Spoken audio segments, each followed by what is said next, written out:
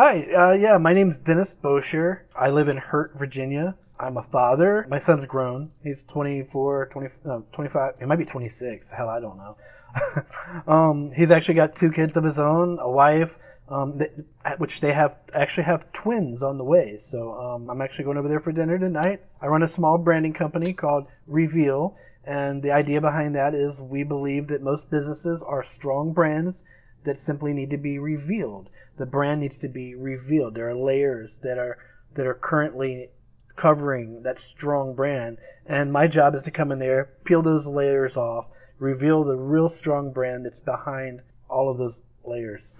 We basically specialize in branding strategy, which is a part of it that a lot of people miss out on, and identity design.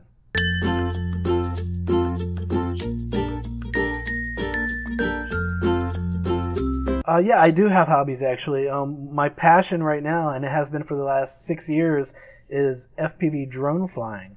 Basically, FPV drone flying is, you know what a drone is, obviously, but most of the drones you see, they're usually hovering in the air, and they don't move very much, a little bit here or there. But my drone can move. Basically, with my drone, I have a little camera that sits on the drone. I actually have two cameras. I have one that's standard definition, it's analog, and the other one is an HD camera, like a GoPro. Basically, the little standard definition camera sends a signal to goggles that I wear on my eyes. Whatever the drone sees, it sends a signal back to me. From my perspective, I'm inside the drone, and I can fly around viewing what the drone sees, basically. And like I said, my drone is not your standard hover there, move slow here, this way, rotate here, rotate there. My drone is an FPV freestyle / racing drone, which means it's super fast. These things can get up to, 100 miles an hour or more. These drones are really fast. They do flips, they do rolls, they go all over the place. They zip through gaps, and, they're super fun, and that's been my passion for the longest time. I build my own, all of the soldering, everything that has to be done inside the electronics, I do it. We buy the motors and the frames and stuff like that, and we just assemble it all together. The electronics. We do a little bit of programming in the flight software. But that's my hobby, and it's been an amazing hobby. I find it therapeutic. It's a great relief after a hard day's work to go out, put the goggles on, and fly through the sky with the birds. It's really fun.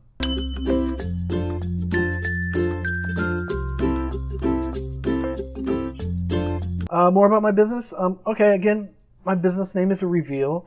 And the idea behind that name, it's spelled R-E-E-V-L, which is different and unique, and that's what's special about it. But the idea behind it is most businesses have everything that they need to become a strong brand. It just takes the right kind of strategy to reveal that. And that's the idea behind the name. Basically, what I offer is branding strategy and identity design, which means I create a strategy that's going to take your business to the next level. We want to identify who your customers are. We want to identify who your competition is. We want to find out what makes you different and special. And if there isn't anything, we need to make something. We need to find a way to make you stand out from the crowd. Once we do that, we form an identity that reflects all of these things and appeals to your targeted consumer. We've been in business for over 15 years, almost 16. And we actually just recently rebranded. Prior to Reveal, my business name was Skilled Graphics.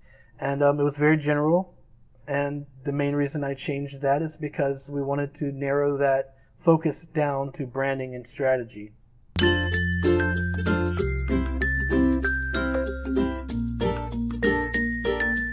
What inspired me to start in I think it was 2006, 2007, there was a bad recession. I was actually working at an engineering firm. I was an engineering technician. We worked on the design plans for highways and road construction. Basically, I designed sidewalks and roads and signalization plans, the markings, the paint markings that are on the roads. We determined where sidewalks go, and we determined the right radiuses that are on driveways. And, it was a bunch of stuff that we did for the transportation department in Florida. And anyway, during the recession, there was several rounds of layoffs. I was on the third one, and it was kind of disappointing, but I'd already dipped my nose into some design work, and I was already doing it actually, just as a hobby. I found a couple forums online where you could enter design contests, and most of it was logo design, stuff like that. And I won a couple contests, and found I really had like a knack for it. So after I was laid off, I went all in. I bought a nice computer, something decent that I could do some good design work, which was digging into my savings a little bit, but we had to do it. I had to focus on my future, providing for my family. I was married, we had kids. So I was trying to provide, and that's what inspired me. Survival inspired me. But to be fair, I've been interested in computers and designing since I was about 17, 18 years old. Back in like 1997, I was designing in Photoshop, like I think it was 4.5.0, one of those. Old school Photoshop. I was creating logos back then, just playing around. I was creating animations. I was dabbling into Visual Basics programming. I was creating little programs for chats and stuff like that. So I've always had an interest in design and creating things on the computer. But ultimately what inspired me to start the business was the recession, and basically out of desperation and survival.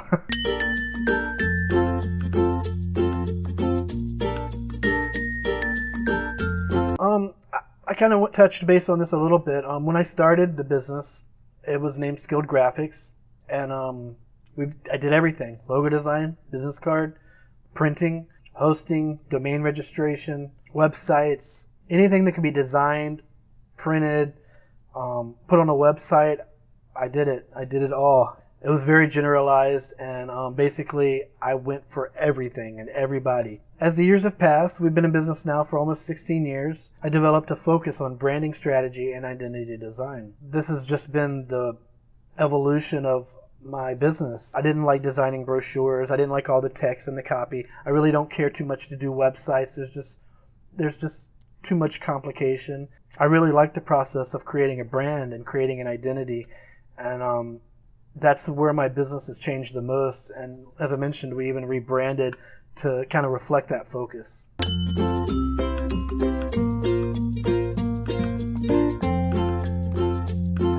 I'll try and keep this as simple as possible.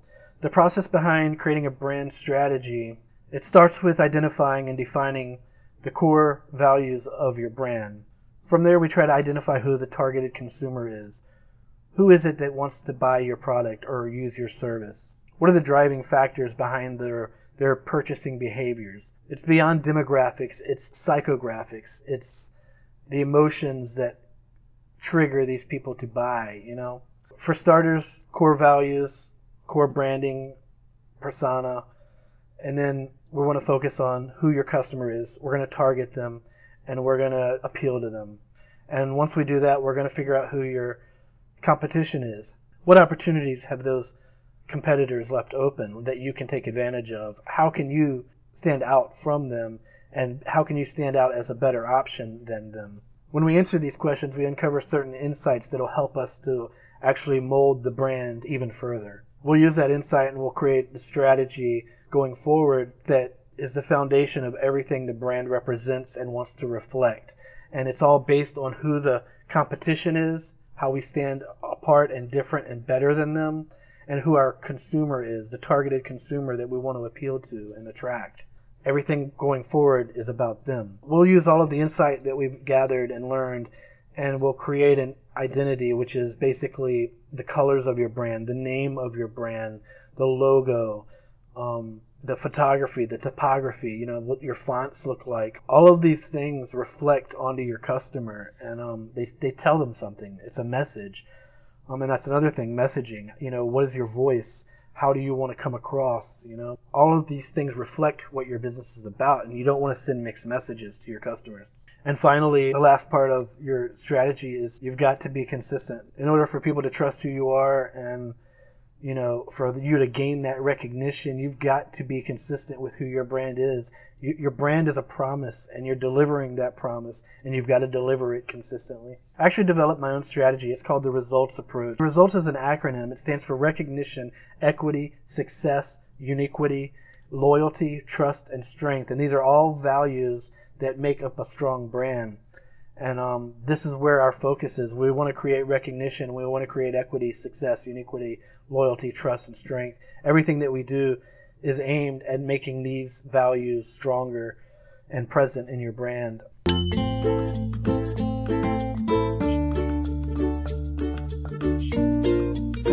Determining who your targeted audience is mostly research. The best way to describe it is with an iceberg model. I like to use an iceberg model even with my clients. When I present to them who their target audience is, I'll use an iceberg model, because at the top of the iceberg that's sticking out over the water is like 10-15% of what you know and see, but 85 to 95% of it is under the water. There's so much you're not seeing, and that's what we like to uncover. There's the obvious. There's the demographics at the top of the iceberg above the surface. These are things you can figure out on your own.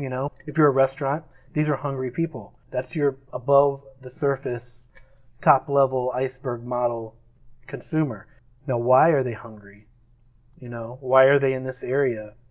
Why have they decided to enter your restaurant? What are the behaviors and the triggers that have stimulated their emotions enough that they've made a decision to buy your product, or into your restaurant, or buy your services, or whatever it is that you're offering them. So basically, determining who your targeted audience is, starts with asking these questions. Why? Why is an important question, and you want to ask that about every little thing you uncover. Luckily, in this day and age, there's lots of data available that you can figure things out. Another great strategy for figuring out who your targeted consumer is doing a survey. Find one of your regular customers, have them fill out a survey. Ask them directly, why do they love your brand? What brings them here? What kind of emotions do they feel? All of these things give you insight onto how to appeal to them. So.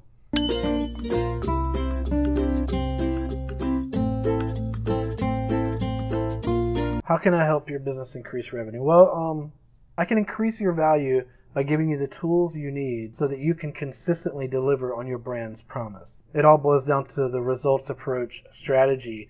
We're going to create recognition. We're going to create equity. We're going to create success, uniquity, loyalty, trust, and strength. And all of those things ultimately will lead to more revenue.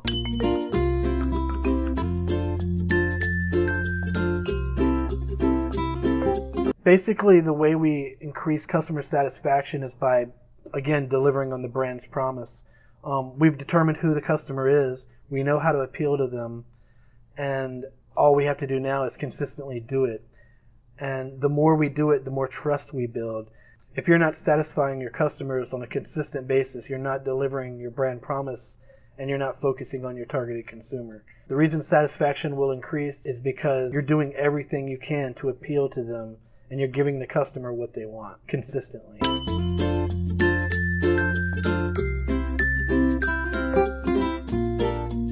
The way I help increase recognition is mainly through the strategy, but more directly through the identity. Specifically colors, the logo. These things, they not only identify your business, but they differentiate your business from others, therefore making it easier to recognize. One of my biggest things is I believe that a logo should be pretty simple for the most part. It doesn't have to be, just a word. It doesn't have to be just a shape.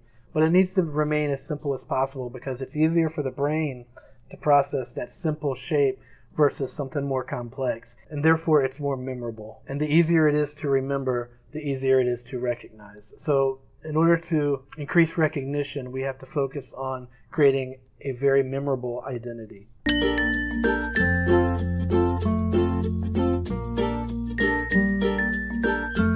The biggest mistake I see businesses make is they start with identity design and they don't consider any strategy whatsoever. That's a huge mistake. When it comes to branding, 90% of it is strategy, 10% of it is identity. And if you skip the strategy, you're cutting yourself of 90% of the value that you could have. Focus on branding. I'm telling every business out there, focus on your branding, not just your identity, not just your logo. Your strategy comes first.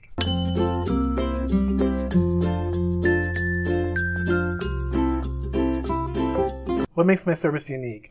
This is kind of a big no-no, because you're not ever supposed to make your point of difference based on price. But mine is. And I think it's okay for me, because I see a huge gap in the market when it comes to the value that I give and I offer for smaller businesses with tighter budgets. Branding strategy and identity design is extremely expensive. Big companies spend millions. I think it's a $1 billion business industry.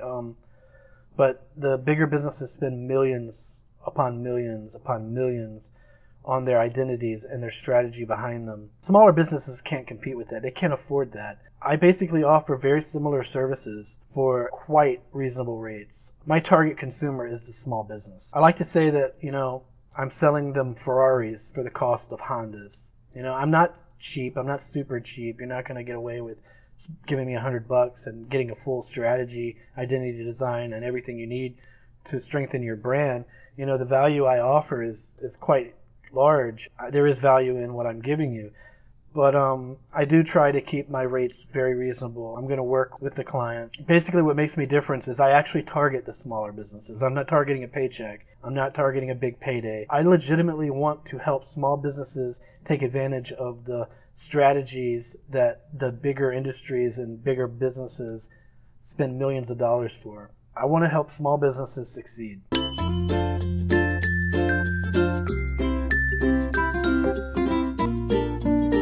And the advice I'd give for anyone starting a business, don't forget your branding. And by branding, I don't mean your logo. I mean branding. Again, 90% of branding is strategy. It's figuring out who your customer is, who your competition is. How can you appeal to them? You're asking yourself questions about your brand. You're asking yourself questions about the competition and the customer. You want to know why it is that they want your product. And then you need to use that information and that insight to target them, and then you can come up with an identity that also targets them. But first, you've got to understand the why.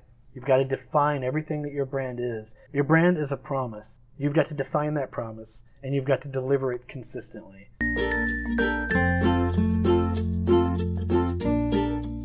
Hi everyone, Dennis here again. I just wanted to thank you for watching this video. I wanted to, do a little questionnaire that explained a little bit more about me, myself, my intent, what my business was, how we can help, and what the value is that we offer. I've been doing this for a long time, almost 16 years. I truly want to be able to help businesses, take advantage of this great value that branding strategy can offer.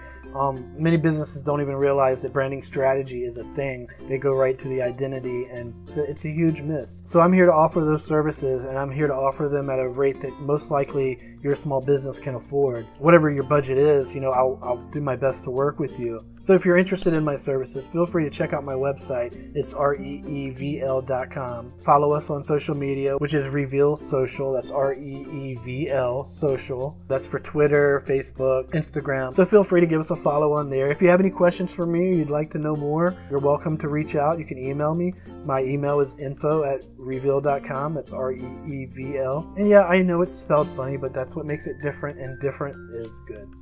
Anyways, guys, thank you for watching. I appreciate it. I hope that the rest of your day is wonderful, and until next time, happy branding.